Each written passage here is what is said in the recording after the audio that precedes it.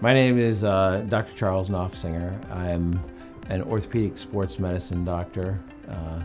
I have been in practice now for 20 years. I trained in New York City at Hospital for Special Surgery, which is part of Cornell. And then I did a fellowship in sports medicine in Birmingham, Alabama.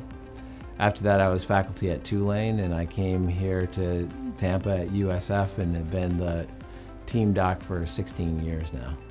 Sports medicine actually is all the joints, but the ones that I treat are shoulder, knee, elbow. For instance, a knee injury would be a meniscus injury or an ACL tear. And then eventually, as patients get older, they get knee arthritis, and I treat that as well. For the shoulder, it would be what's called labral or shoulder instability, as well as rotator cuff injuries, and then again, eventually arthritis, and I treat shoulder arthritis as well. I like to see people get back to doing what they love.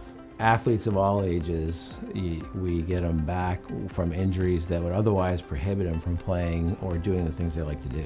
If you have a shoulder injury, an elbow injury, a knee injury, an ankle injury, and it's keeping you from doing what you want, no matter what age you are, you should come in because we probably have a solution for it.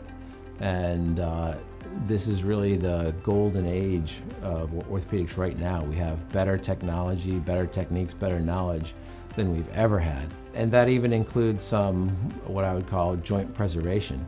So you might have some mild arthritis, and we can do treatments that can help you keep going so that you don't necessarily need a replacement. I think we've got the best team of docs in Tampa, and we've got a pretty good knowledge base of how to do just about anything in sports medicine.